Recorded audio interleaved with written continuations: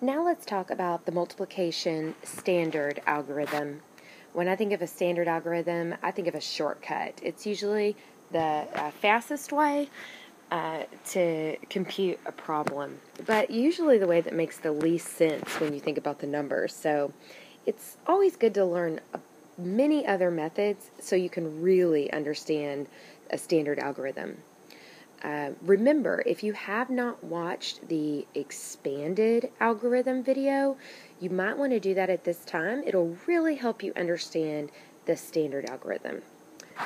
Okay, let's get started. As you can see here, I have 37 times 3 that we did in the last video. And over here, I have solved it using the expanded algorithm. And today I want to show you how to solve the same problem in a quicker way with the standard algorithm. The first step in the standard algorithm is to multiply the ones. 7 times 3. Okay? 7 times 3 is 21. In this case, I'll put the 1 in the ones place, and I'm going to regroup the 2 over here into the tens place. So I still have 21. It's just that I've written the ones below the line and the tens above the problem. Okay, the next step is to multiply the digit in the tens place. So 3 times 3 is 9. But I still must add 2 more. 9 plus 2 is 11. As you can see, my answers match each other. I still get the same product.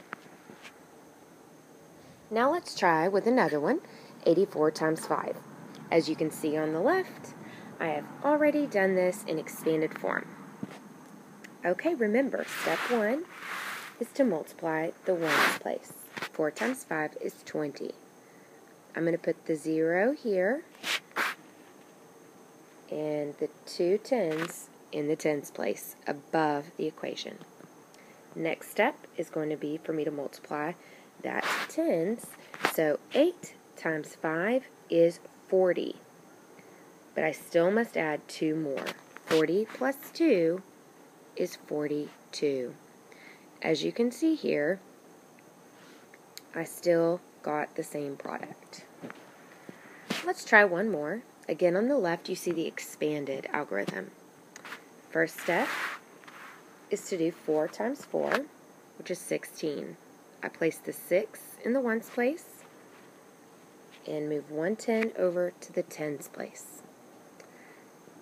6 times 4 is 24, plus 1 is 25.